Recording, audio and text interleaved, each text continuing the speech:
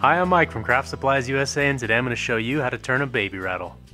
It's a very fun project that doesn't require a lot of expensive materials, and they're fairly quick to make.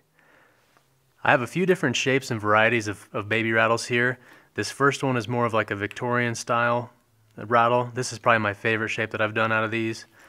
This one's more of a maraca style with some beads on the handle, and the tone is a little bit different between these two. So the design possibilities are really up to you. There's a bunch of different shapes out there. If you go on the internet and look up vintage baby rattles, there's a ton of different styles you can kind of mimic. But let's get into the blank selection and we can start turning. Let's talk about blank selection. For this piece and the rattle I'm turning today, I'm going to use a 2x2x6, and this is some kiln dried maple. Reason I want it to be kiln dried is I'm going to be gluing the handle to the top here, and I don't want the hole or the handle to warp and come loose after I give it as a gift. So make sure your material is dry. The other thing you want to make sure is you don't have a toxic type of wood. There's a lot of material out there that has known allergies to people, like yew, walnut, cocobolo. A lot of those materials some people are allergic to, so stay away from those, and you can always look up on like a wood database website to see if they have allergies. But maple, this will be a good piece. It'll look really well and it'll hold up over time as well. So 2x2x6, we can go ahead and mount this in our chuck, and we can rough it down and give ourselves a tenon and flip it around, and then we can start the turning process. Before we start turning, I'm going to get my safety glasses on. Obviously wear some eye protection and dust protection whenever you're turning.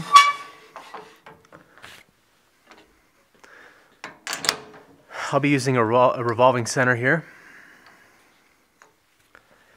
And when I mount this in the chuck, I'm going to start out by mounting this just on the 4 points in the chuck jaws, and I'll turn a tenon on the tailstock end that we can then flip around and have a more secure hold with.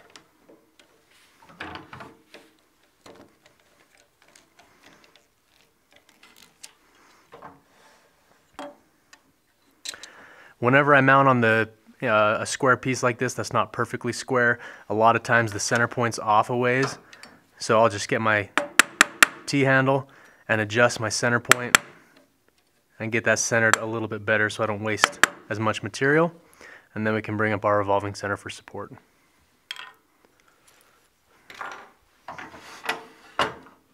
Go ahead and set up your tool rest. Standard working height. Make sure that spins freely and doesn't hit the tool rest. And then I'm just going to snug up the pinion gears. Make sure you tighten both of these. Alright, one more spin. Everything's clear and free. I'll be using my spindle roughing gouge to rough this down to round, and then we'll put a tenon on this end.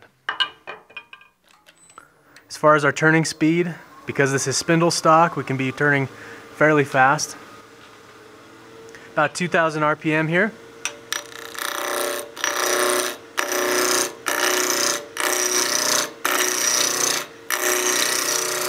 Just working the material down. I don't want to be too aggressive. Just let that wood come right off onto the tool.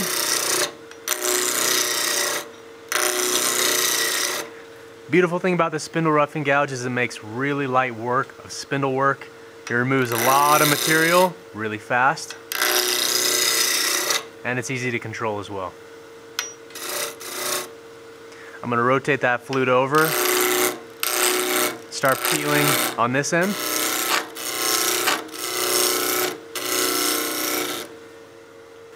Alright, now that I've roughed that to round, I'm going to use my skew, do a little peel cut here and give myself a tenon for my chuck jaws. So I'm going to start with that handle low on the bevel, and then raise the handle for a peel cut.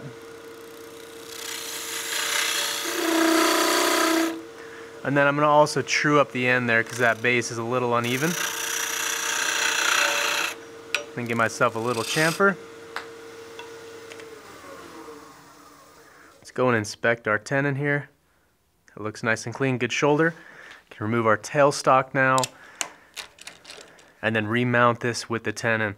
The reason I want to put a tenon on this piece is because I will be turning a portion of this unsupported from the tailstock here, and I want to have as secure a grip as I can have. Gripping on a square piece of stock like this isn't very secure, so you always want to avoid that as much as possible. I'm going to tighten that up, both pinion gears, make sure those are really nice and tight. Then we'll bring up our revolving center again while we rough this down and get this all to round. Give that a spin, make sure it still freely spins. And now we can finish roughing this down with the roughing gouge.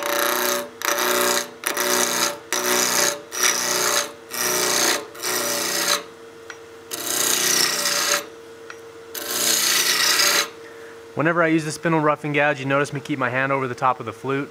It's not as efficient as letting the chips just go straight out of the bottom of the flute, but it prevents a lot of the chips from flying down my shirt and getting all over the shop. So you can play around with that and see if that works for you. But now let's go ahead and lay out our dimensions for the handle. I've got about 1/4 inch of waste material here. From the center point, that's all going to be damaged material here that we're going to turn away. Overall length of the handle roughly there, and then I'm going to have about 3/8 of a tenon. So handle length 3/8, 1/4 to 3/8 tenon here, and then we've got our waste material on the end. And for the cap, this top piece, right about there, and then the rest of that's going to be for our jam chuck.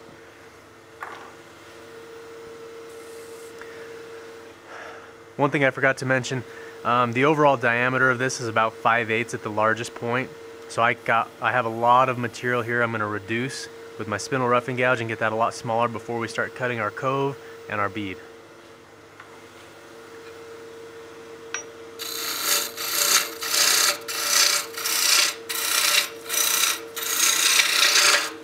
Also, now that our blank is round and it's in a chuck on a tenon, I'm going to speed this up a little bit. And I'm going to bring in my tool rest to give me just a little more support. The speed went from about 1800 RPM, now we're at 2200 RPM.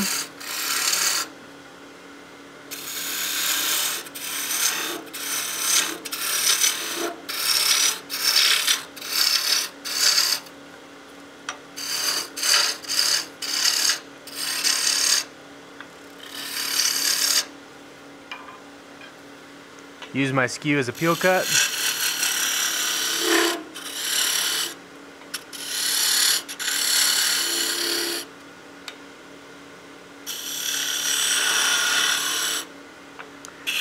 And these dimensions I put on here are a fairly rough dimension.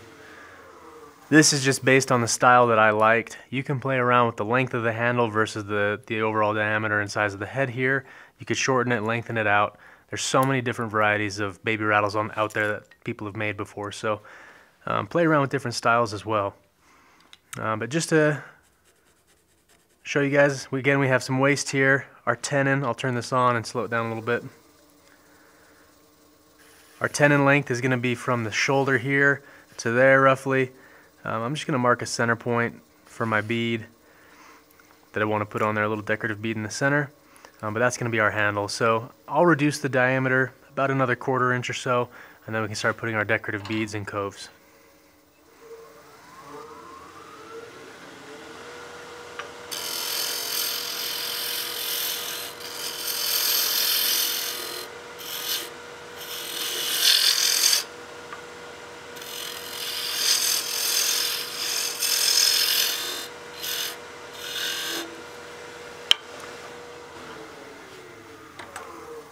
Alright, I'm going to stop here for just a second. When we hollow out the top of the baby rattle, I'll be using an 11/32 Forstner bit, or sorry, an 11/16 Forstner bit. Reason I use that is because it's a repeatable dimension that I drill this out with every time, and it makes fitting the tenons really fast and simple. So what I like to do is I'll get my calipers, set this to the diameter of the Forstner bit, and then I'll open them up just slightly, just in case. So if I overshoot the tenon, I still have enough room to make a tight fit. I want to size the tenon now, and that'll establish my overall diameter here as well as the length, and then that'll give me a reference mark of where I can turn my half bead to on the handle. So this is what the handle looks like when it's not attached. So we're going to be doing a half bead to our tenon, and we're going to size the tenon to fit that 11/16 Forstner bit, which I have my caliper set to. I'll be using a parting tool to set my tenon length and diameter.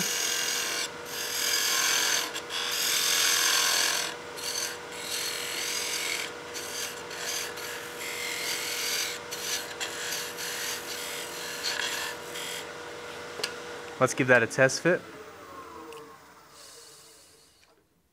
Okay, I've got about a 1/16 or so left to go. Now that I'm really close, I'm only going to cut half the tenon width.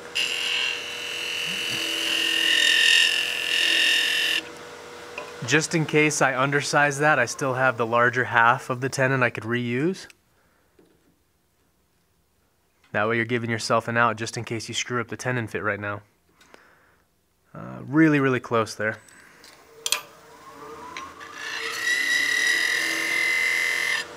The other reason I oversize the tenon is because these wood fibers on the tenon will compress when I press the two parts together, and I want to make sure I still have enough diameter there where it's not going to be a loose fit.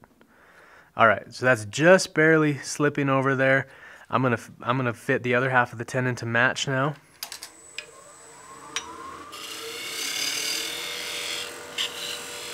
Okay, and that is our tenon. So from here, I'm going to reduce the diameter of this slightly.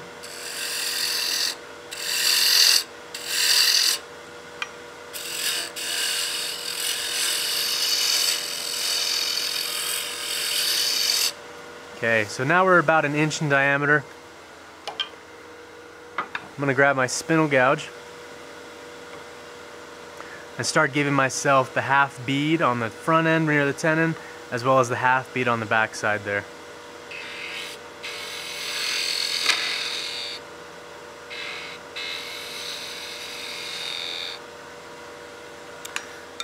Get my pencil, mark out my center point.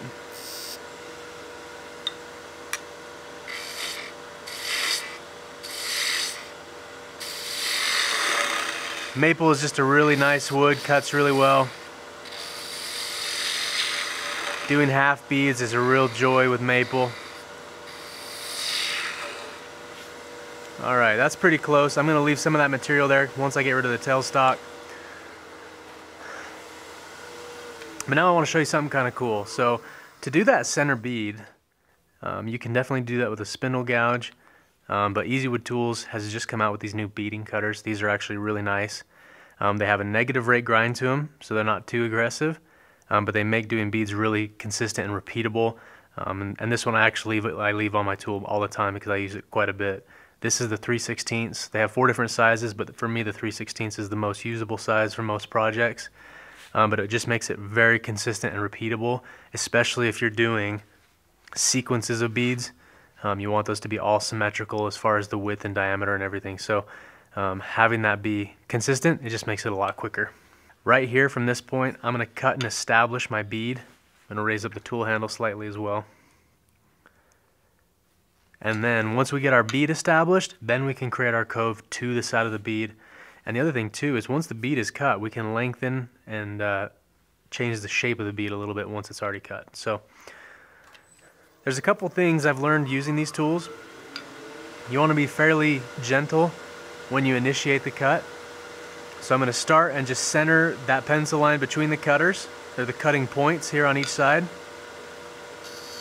And I've got the handle above center. And just advance that in.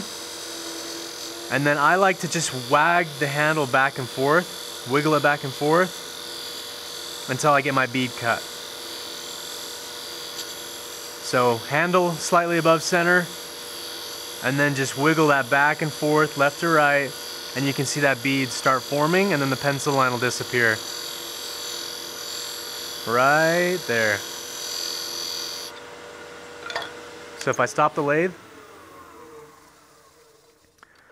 you can see we've got a really nice clean cut bead. Now I can get my spindle gouge and start cutting my cove to the side of the bead.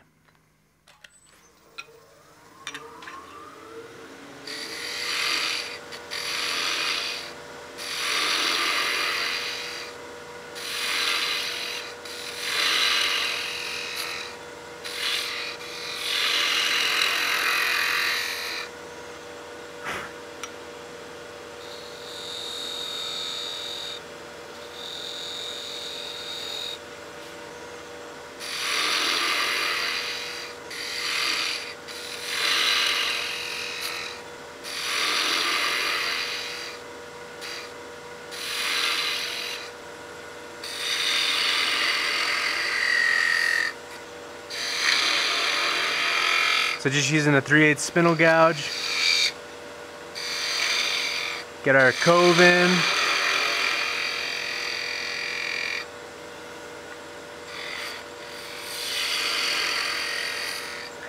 I'm using these 2 fingers here as a fulcrum. I'm just pivoting that tool around to make the cut I need.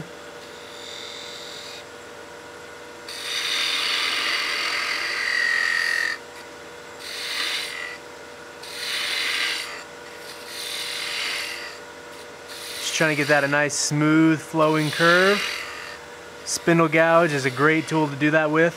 One thing I've done as well is I've given myself a double bevel grind here. I've removed that heel of the tool so it doesn't leave tool marks for me, and it gives me a little more room to work.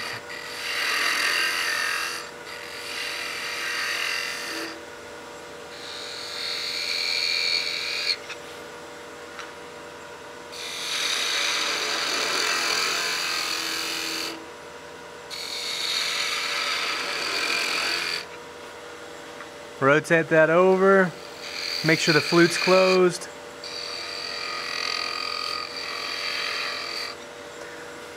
Alright, so this side is the diameter I want to be at, and I'm going to match the left side up to it.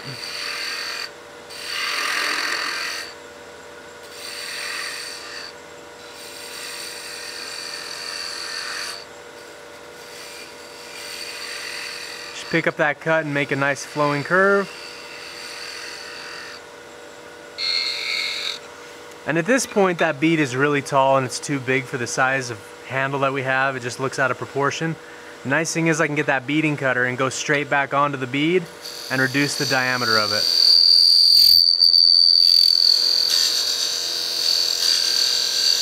So just wiggle the handle back and forth. And you can see now we've reduced the diameter of that bead. It looks a lot better. I still think that's a little bit too large. Just reduce that a little bit. Handle above center. Move that handle side to side as well. And that looks a lot better. And now I just want to match up the diameter on each side of the bead to where they're symmetrical.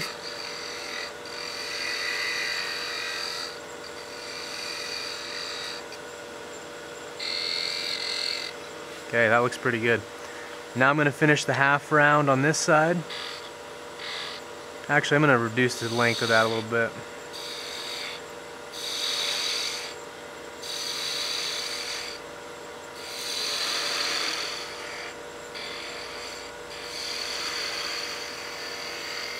If you're having a hard time getting a flowing curve with your spindle gouge, you could definitely use your skew. This skew is a little bit too wide. If you had a 1/2 inch skew, you could go in there and give that nice radius sweep you need.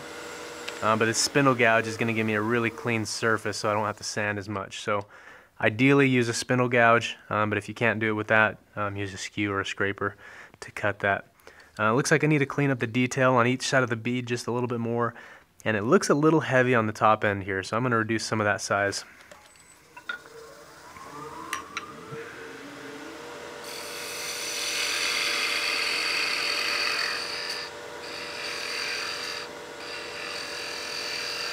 On something like this, I don't want to make the handle too thin and delicate, something that could be broken in half easily.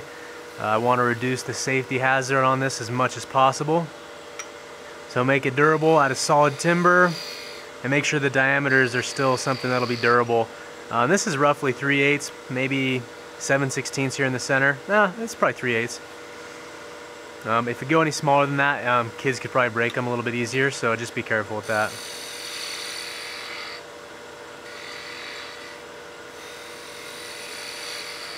And then just trying to smooth out that curve, give myself a nice pleasing shape. A lot of times it helps to just stand back from the piece and look at the top of the horizon, and you can see those lines because they stand out a lot better. My bead isn't perfectly in center, but that's okay. My half rounds here and there look pretty good. I will remove the tailstock here in just a second to clean up the end. But my tenon's good there. The bead looks nice and crisp. I've got even matching diameter on both sides of the bead. So let's go ahead and remove the tailstock. And then finish turning that off and getting rid of that center point from the revolving center. Right now, because we're on a smaller piece, fairly thin, it will probably chatter. So one thing you can do is you can help support it with your support hand and prevent some of the chatter that you usually get. And I'm just lightly supporting it. I'm not gripping that tight enough to get hot. I'm just letting that spin freely in my fingers, but just enough to help it prevent that thing from whipping around and getting out of control. I'm making a bevel riding cut here. One thing to note is I am trying to float the bevel as much as possible, and that means I want to be on the bevel, but not enough to where it's pushing into the wood surface. Like if you see me put that on my finger, if I'm pushing really hard, it's going to depress the pad of my finger. That's too much pressure. I want it to where it's just barely there and the wood doesn't know that it's actually being cut. So the less pressure you can put on the wood, the better.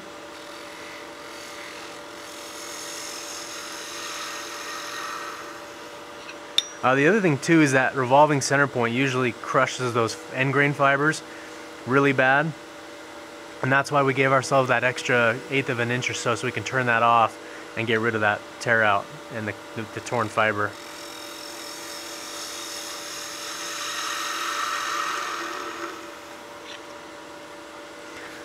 So for me being a lefty, I'm supporting it with my right hand, and then I'm kind of in an awkward position here. For you guys that are right-handed, you could definitely come over the top here and try and make that cut from here. I'm gonna try it right-handed. I haven't done this one before.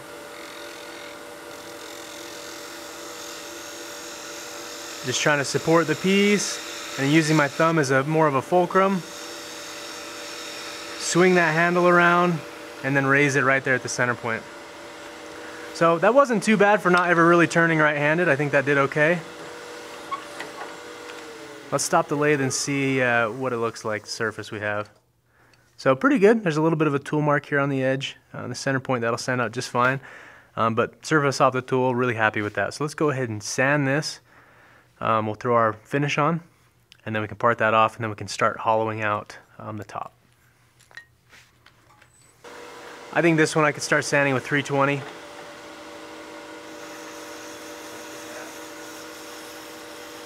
On the end here, I'm going to use my palm of my hand to help me radius that curve. The palm of your hand is nice and supple. It'll help conform to the radius shape that we have.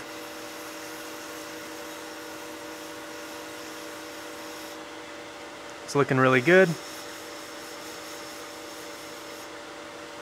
Okay, I'm going to start sanding the coves. I want to be very careful when I sand the transition from the half round to the cove, because I want these 2 points here to be nice and crisp detail lines. If you sand over those, it just rolls everything over and makes it not look very good. So the crisp detail lines are a mark of craftsmanship, so you always want to maintain that as much as possible. As far as the bead goes, I'm going to sand that with 400. Anything coarser than that usually deforms the bead, and I want to maintain the perfect shape I have on the bead.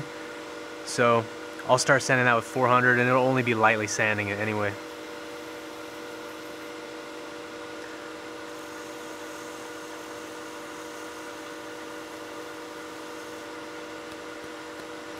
Abernet, kind of cool stuff, clears out really easy when you flick it.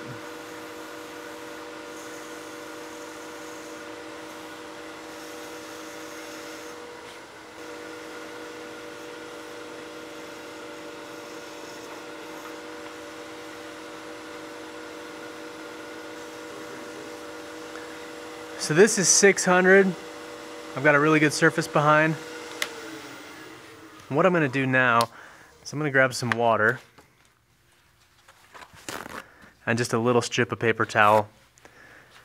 Right now I want to wet sand this. I want to raise the grain that I can sand back, because a pacifier like this, a kid's going to be chewing on, it's going to be getting wet, and I don't want it to get the grain raised and then be really rough and then people don't use it. So I want to try and prevent that as much as possible. So raise the grain and then we'll sand it back. What happens is the water fills the wood fibers and makes them swell up, and then when the wood dries it leaves this fuzzy peach fuzz behind, basically rough surface. And what we want to do is once it dries, we'll sand that top layer of peach fuzz off, but we don't want to sand through that because then it exposes fresh wood fibers to then swell up again when they get wet. So, little piece of wet paper towel. I'll turn this back on and then kind of friction dry it.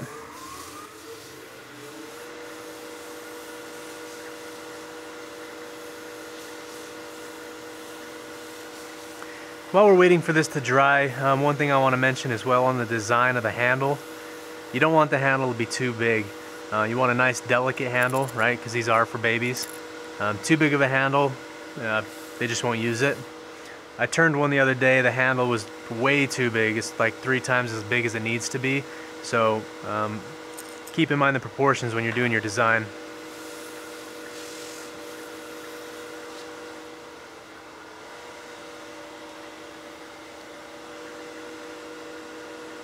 Alright, now that we've let that dry, it's definitely fuzzy. I'm going to go sand that off.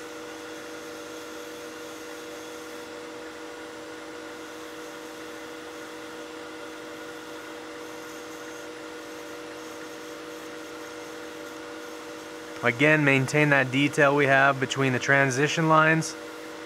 Keep it nice and crisp. And then one last thing I'm going to do is I'll burnish the surface. I just got a handful of the shavings we used.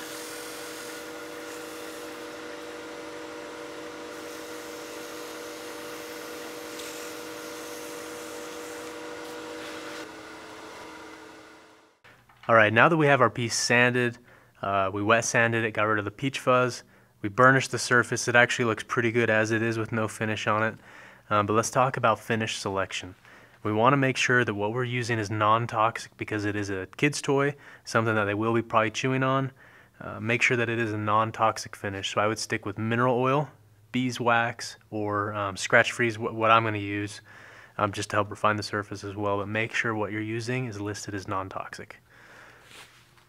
So I'm going to grab a small piece of paper towel and get my scratch free here. This is a blend of some abrasive paste, basically, and some non-toxic waxes and oils. So one thing I want to take mention of is I don't want to get scratch free on the tenon because I don't want to strip that off to ensure a good glue joint later on down the road. So try and prevent that as much as possible, but if you get some on there, it's not that big of a deal. We can clean that up. I'm using some friction with the paper towel to help burnish the surface even more. And you can see that really enhancing the natural color of the wood.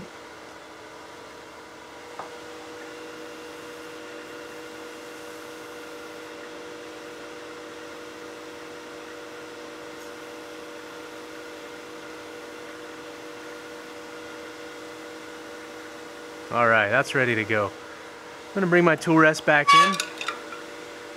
Make a terrible noise, but now we can go ahead and part this off. Again, I'm going to be parting one-handed here and then just catching the handle as it comes off.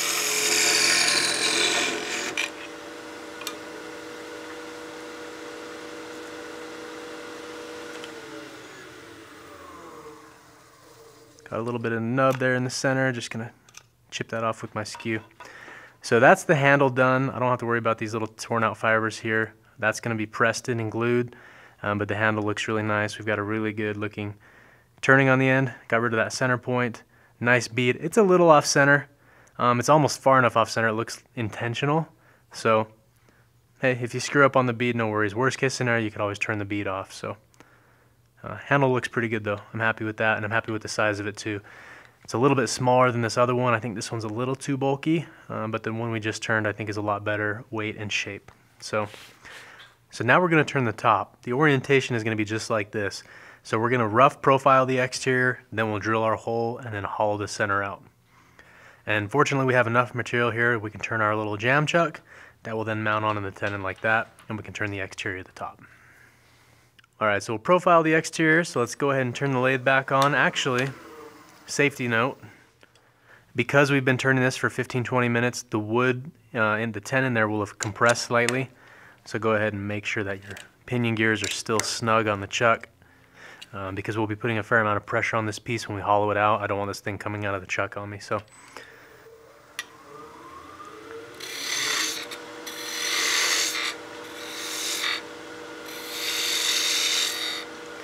far as overall profile, my bead's going to be roughly right in here.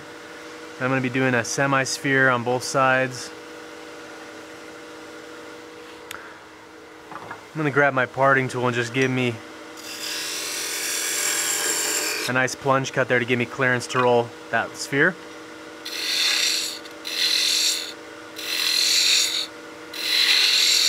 Using my right hand is basically the fulcrum as I swing that handle towards me, and then close the flute as I get towards the center.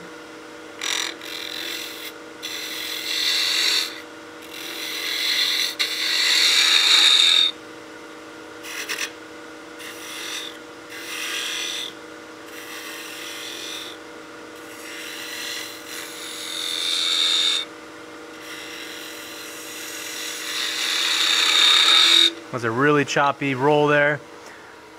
I want to establish my bead for the exterior here. Again, wiggle the handle back and forth.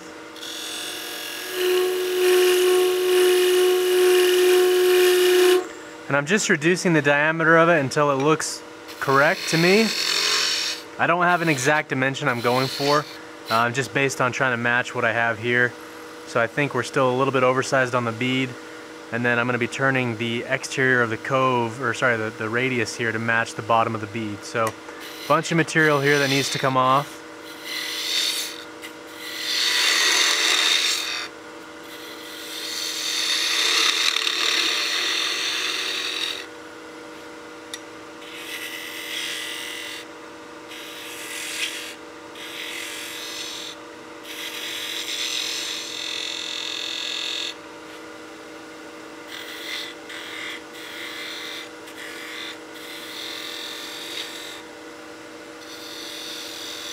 The shape isn't really coming up, isn't really appearing just yet. I'm just trying to get my bead established and the overall diameter of the exterior here first.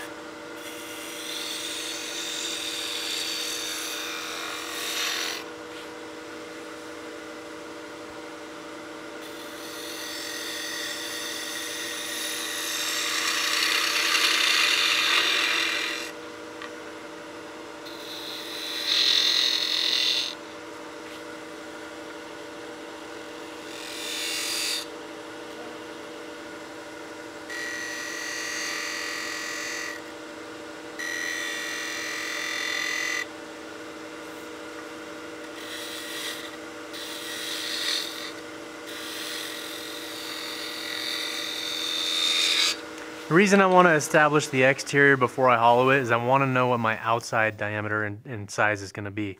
A lot of times you'll hollow the inside out and you don't know what the exterior needs to be.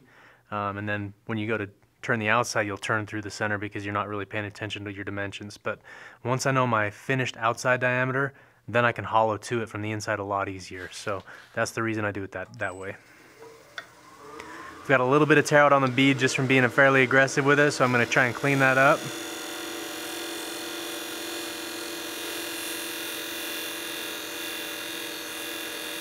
Again, wiggling the handle back and forth. Let's check and see if that bead was cut clean. Still just a little bit of tear out on there.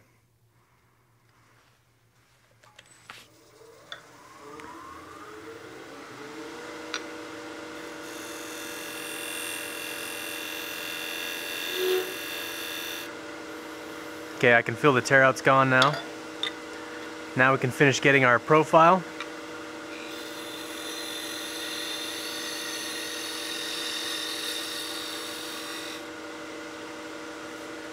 Okay, it's starting to come up, looking nice.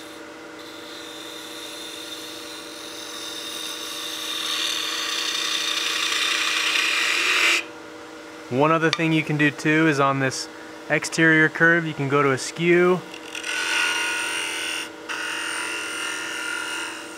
A little negative rake scraper basically, and you can use that to feather that curve out if you're having a hard time controlling your spindle gouge. This is a lot easier to control, and you can focus more on the shape than the tool technique, because all you're doing is just gliding the tool handle back and forth is a lot easier. The other nice thing too is the long point of that skew. I can get into there up next to the bead and get a really clean, crisp edge.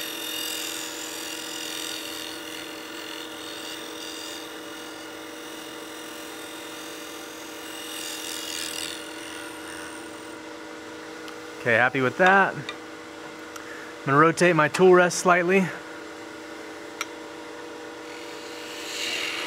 And I'm gonna square off the base of this. I want a flat surface for my Forstner bit to drill into. And now we can go ahead and drill this out. So move your tool rest out of the way. We're gonna drop that speed down as well. This is roughly 500-600 RPM. Whenever you're using a Forstner bit, you always want to slow it down. That's still just a little fast. Again, this is an 11/16 Forstner. You can use a standard twist bit, whatever you got on hand. And then we'll slowly advance this in and drill out our depth.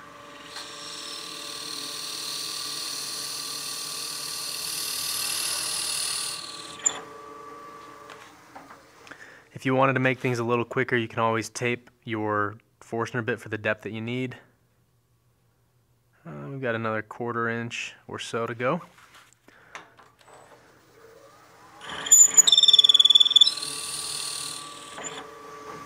I think that's going to be just right.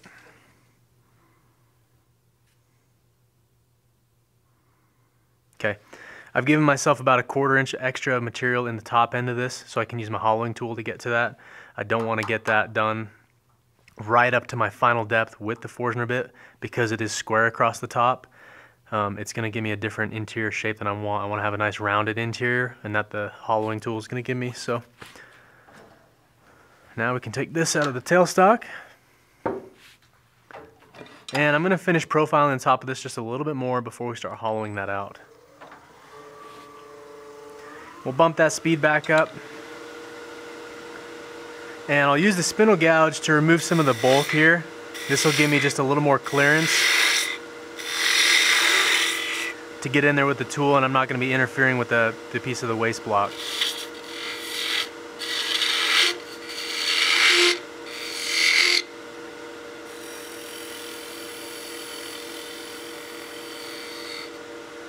Okay, that shape is really coming together now. I got a nice crisp radius.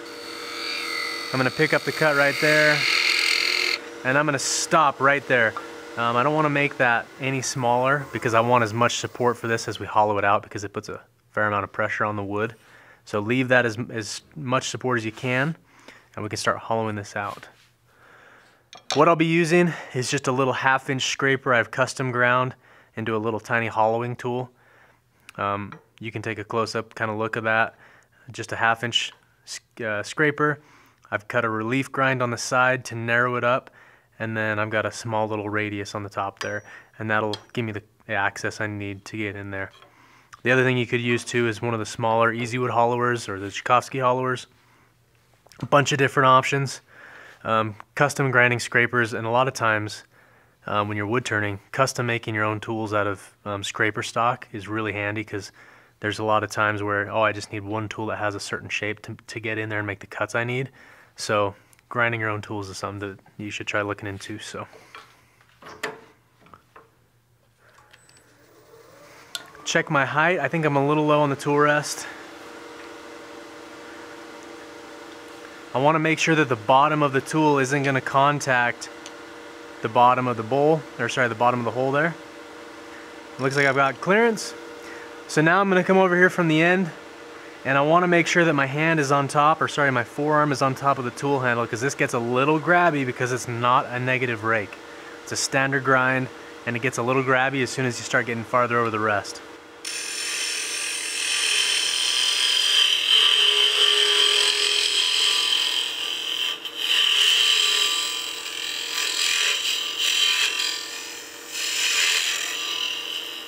Right now this is basically kind of blind hollowing.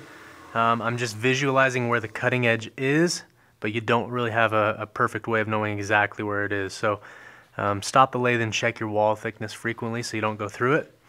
One other thing to mention, having a really cheap bendy straw from the gas station, super handy. On a small opening like this, you can blow that out and get all those shavings out of the way so you can check and get an accurate measurement with your wall thickness. The other thing too is the opening here. Because we drilled it with a forging bit, I've got a nice square opening for my tenon to fit into, and I don't want to cut into that with my hollowing tool. So make sure that you have a 1/4 inch shoulder in there and you don't touch it.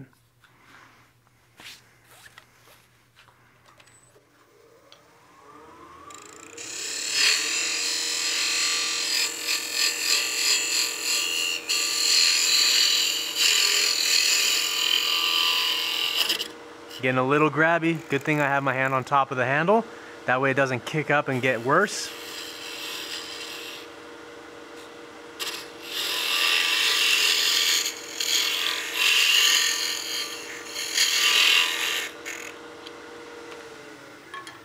Another thing to mention when you're hollowing these out, the thinner you go on this, the more noise you're going to get.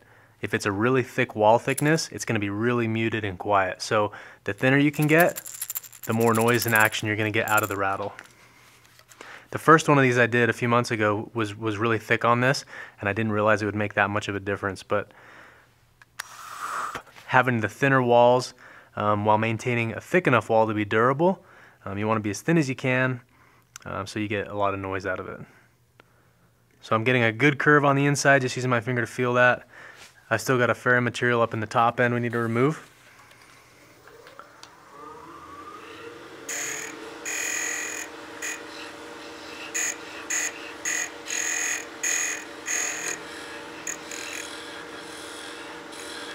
There's a little nub right in the center point I'm trying to get rid of.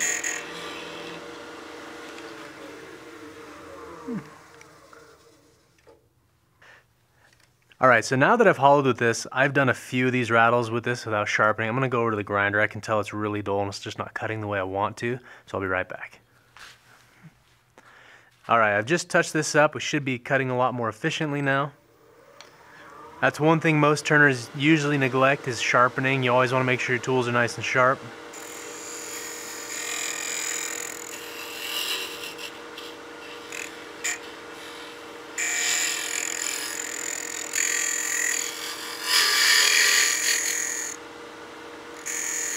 One thing I'm doing with my scrapers, I'm kind of rotating the handle to where it's less of a aggressive cut. Almost makes it kind of a negative rake a little bit. It's one thing you can try around.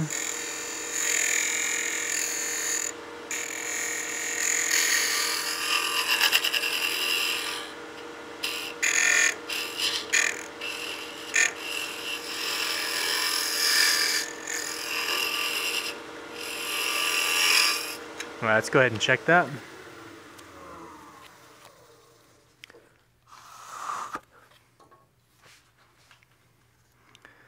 Also, one thing to note, never stick your finger in the bowl of that while it's spinning. Make sure the lathe is completely stopped. Okay, wall thickness.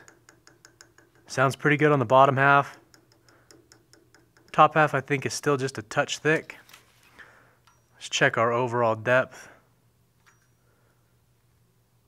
Okay, we are right at the very end of that piece. So I'm not going to hollow any deeper. I'm just going to open up the sides here just a little bit more. And then I think we'll be good.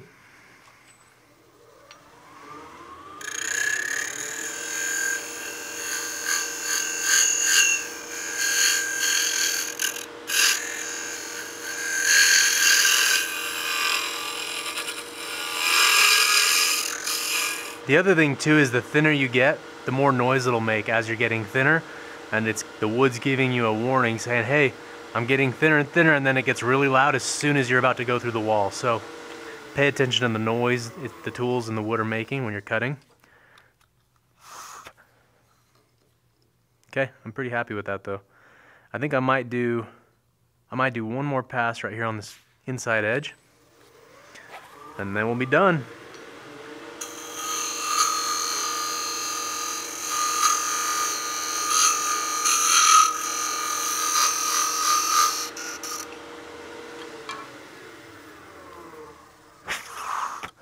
Now that we have the bowl of that hollowed out, I want to check my tenon on the handle.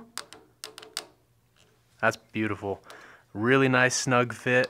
Having that mechanical bond as well as having the glue joint is going to give us a really secure hold together, these two pieces. I think that might be just a touch too tight because my tenon is slightly tapered. I'm going to open up the hole slightly. I'll use a spindle gouge for that. Bottom edge of the wing with the flute closed.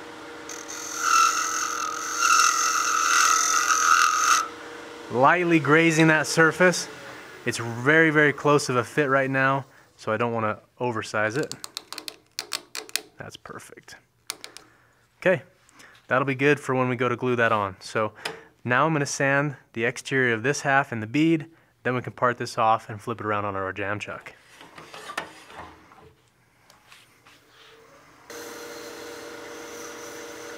Again, make sure you use proper dust protection whenever you're sanding. Obviously, like in our previous videos, the reason I don't is just so you guys can hear me.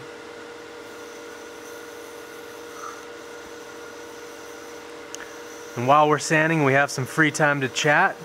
If you guys have any questions, throw those in the comment section below. I answer those directly myself. So don't hesitate to reach out or ask. And if you don't have any questions, hey, tell me what your current project is you're working on. You could always tag us on Instagram, social media. I'd love to see what you guys are turning. That's kind of the cool thing about the community of woodturners too, is I love seeing what you guys are making. So please tag me, tag us on Instagram, Craft Supplies USA. I'm on there as well. You can shoot me a DM on Instagram. But yeah, let's get that dialogue going. I'd love to see what you guys are making.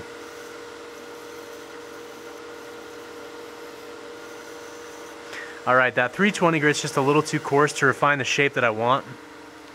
So I'm going to drop back down to a little coarser of a grit. Just help me profile that curve a little bit smoother.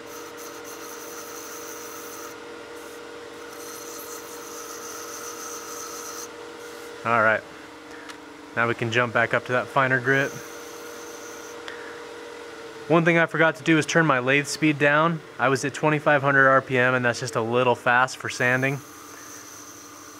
Spindle work, it's not as big of a deal, but bowls, definitely you want to slow it down, and especially if you're power sanding. That's looking pretty good. Let's go ahead and stop the lathe. Take a look. So I've got those coarser sanding scratches. I believe I've lost my 240 grit. I'm going to go find a sheet of 240 that I can get these scratches out with. Alright, so I've got my paper I need to get those coarse sanding scratches out. Yeah, and if you guys could go ahead and like the video, that definitely helps YouTube's algorithm. It helps you find other cool videos like this.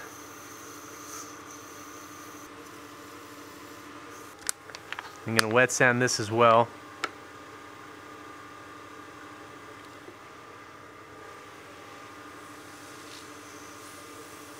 And right now I'm really only focusing on the bead in the bottom half because we'll sand the top once we flip it around.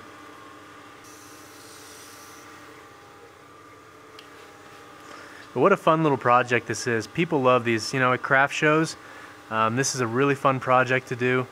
My wife was saying it, if I put a small lanyard hole there, you could do some decorative ribbon on, or a pacifier clip, something, you could clip it to the baby's shirt.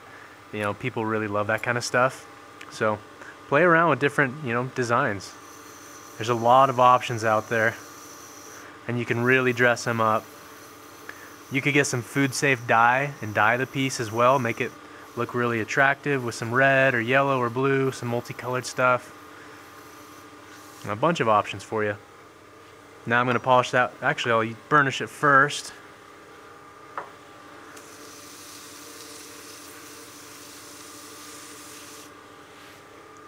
Then I'll be using that scratch free again, making sure to not get scratch free in the opening there.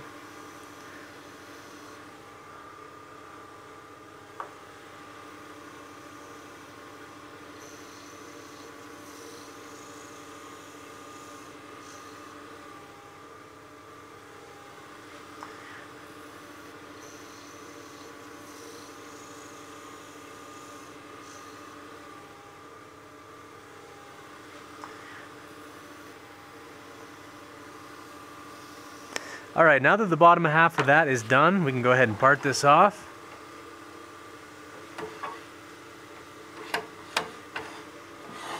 Got a little bit of rust on the lathe bed just from dropping some of the water on the rag. I'll throw some scratch free on that. There we go. All right, let's bump that lathe speed back up.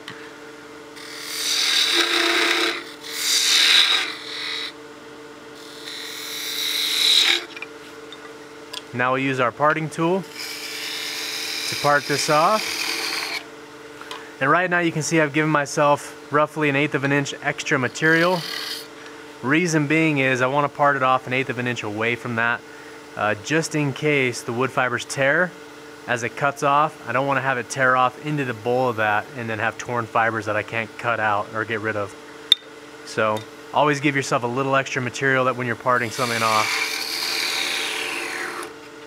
Because what happens is right at that center point, these fibers break out, and I want to have enough material there I can turn and cut that cleanly. So there's the bottom half.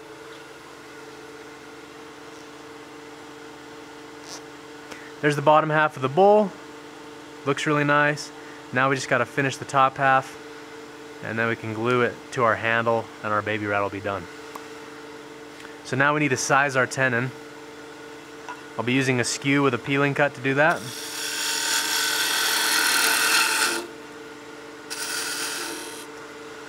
I'm going to flip this over so I can see the hole diameter and give myself kind of a visual reference of what I need. And then a little tip is you can give yourself a small chamfer or a little taper, and then you can test fit the piece, and that'll give you a burnish mark of what the diameter needs to be.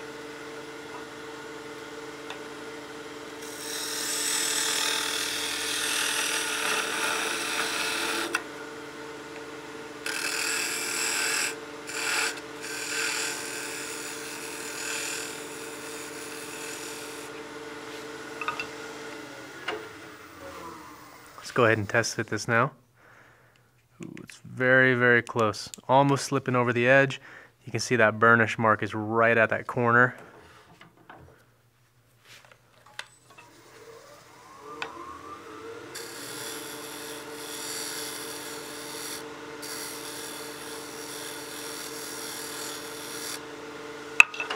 Just taking the tiniest amount of material away, and we should be able to fit.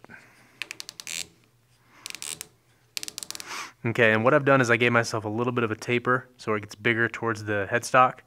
That way, just in case I undersize this, I still had material to work. So just remove a little bit of material past that burnish point.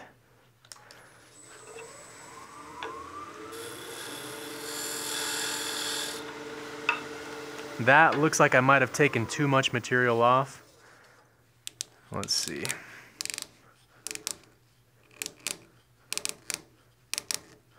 I think we're going to be okay. That's definitely snug. I want to make sure that it's not too tight because I don't want to split that piece. But I think we're good there. So now we can bring our tool rest around and we can finish turning off the end. Then we'll sand and finish it and we'll be done. Tool rest is way low. I'm not sure why I dropped that so much.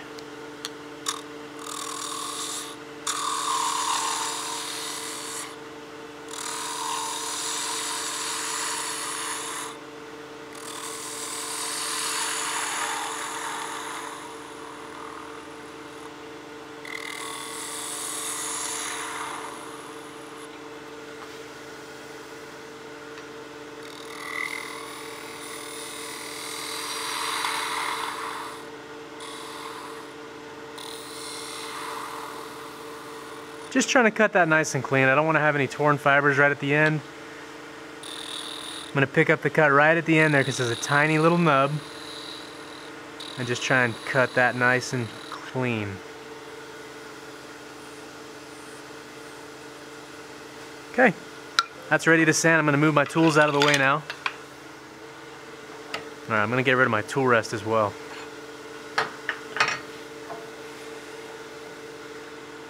If you wanted to, you could add some decorative grooves to the top, play around with a different style.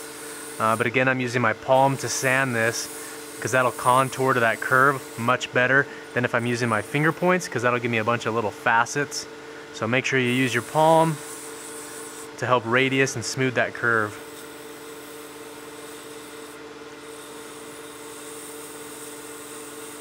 Drop that speed down again, I forgot, that's my mistake.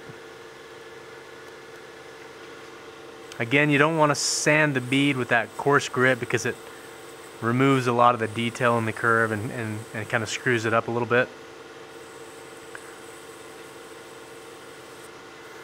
Okay, now we'll wet sand.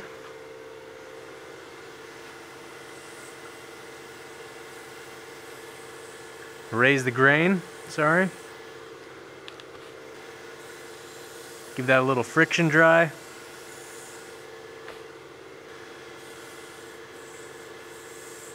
And you can feel how fuzzy that surface gets. I don't know if the camera can pick it up, but it's a rough finish. It feels like 400, 320 grit paper, just from those wood fibers swelling up because of the water.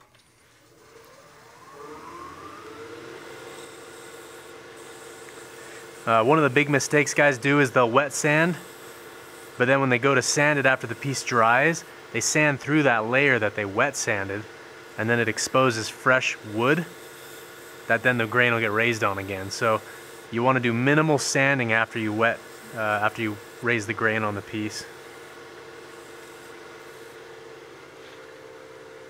And then now we can put our scratch free on. Again, non-toxic finish is absolutely critical here. You don't want something that is poisonous.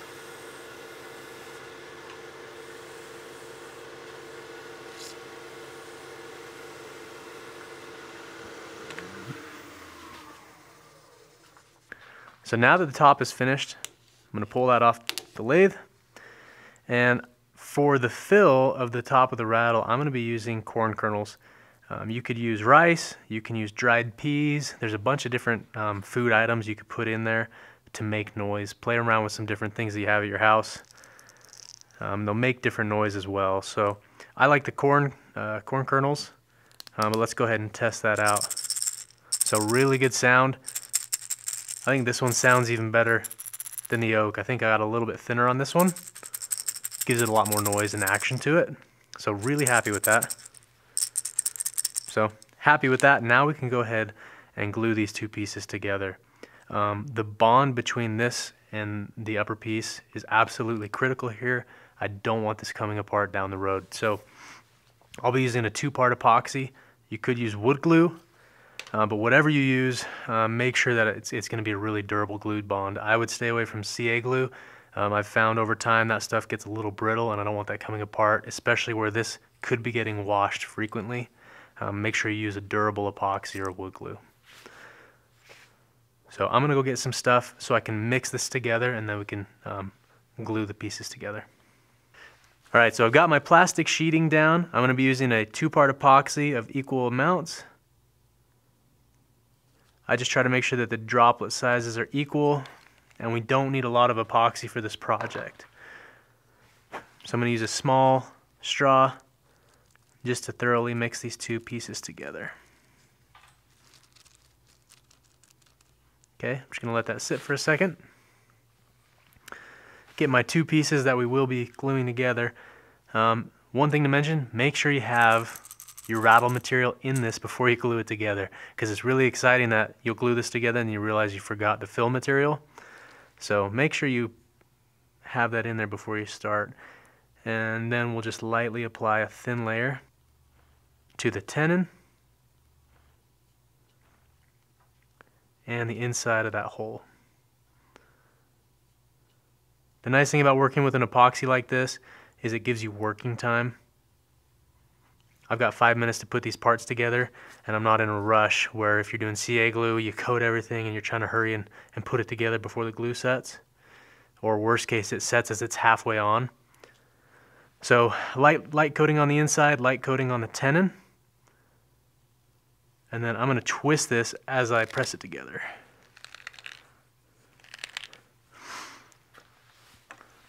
use my other rattle.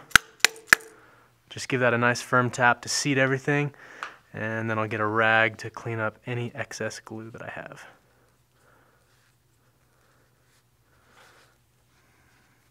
I might have put just a touch more epoxy on than I needed, but I'd rather have a little excess that I need to wipe off instead of having this come apart in the future.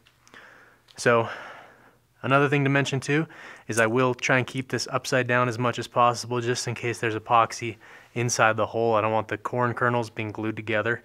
So I'll leave that to sit for about 10-15 minutes, and it should set up well enough that we can then go ahead and use it. So we'll leave that for 5 to 10 minutes and we'll come back. Alright, so we've let the baby rattle sit for about 10 minutes and let that epoxy cure enough to where we can now use it and work with it. Really happy with the shape though. I think it's a really classic shape, more of a Victorian era style. Really good sound out of it. It's nice and light too. That's the one thing I've noticed after turning a handful of these is the first ones I did were a little heavy and bulky, and this one's got a really good light weight to it, and the sound is really, really nice. So play around with a bunch of different styles, give it a shot. Tag us on Instagram when you do it, because I'd like to see whatever you're turning. Go ahead and like the video and leave a comment below as well. But stay tuned for the next video, and thanks guys.